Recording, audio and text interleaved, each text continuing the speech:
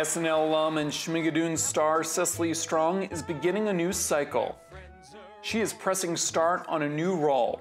Fran, one of the three sisters who runs a laundry shop in New York City, in this fresh new John Patrick Shanley play, Brooklyn Laundry. She is in a rut at the start of the play, and she sort of hasn't figured out what her life is quite yet. She's been the baby of the family. She's sort of done what other people have wanted for her. She's sort of done the things you're supposed to do in life, and then, you know, you hit late 30s and you sort of assess where you are, and you're like, I don't know what I want, and I don't know how to get it, but I know that I need to do things different. And she really tries, and then life kind of throws her a curveball. We are working on a new John Patrick Shanley play. Yes. He's directing you. Yes. What is that experience like for you? It's incredible. One of the reasons a playwright's a playwright is they don't know a shorter way to say what they have to say. But Shanley isn't just writing this time. He's also directing.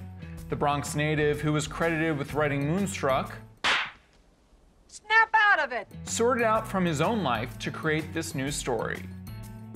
I go to a drop-off laundry in my neighborhood in Williamsburg, Brooklyn, once a week, and I put my bag of laundry on the scale, and the proprietor looks at it, and I always have the same feeling, is that my entire life is on the line, that I'm being judged. And then based on what that scale says, I either am allowed to continue to live or not. And obviously there's a humorous element to that, and there's also an existential element.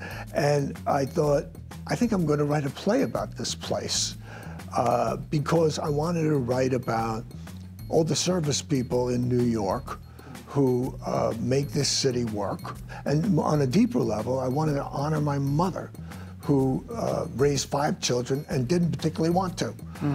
But she saw it as her responsibility, and she did it, and she had good days and bad days, and I never thanked her enough. We're kind of having a John Patrick Shanley moment. Yes, we are. This season. This show, I think, is the most, a lot of my theater school friends have been the most jealous of, I think. Is there a message to Brooklyn Laundry? Oh, I would say so. What is it? I think you have to see the play to find out. All right. Frank DiLella for Spectrum News. Thanks for watching our YouTube channel. For more stories in your communities, click the subscribe button right here. You can also download our app or watch us on TV for the latest news and weather updates every 10 minutes and more. We'll see you then.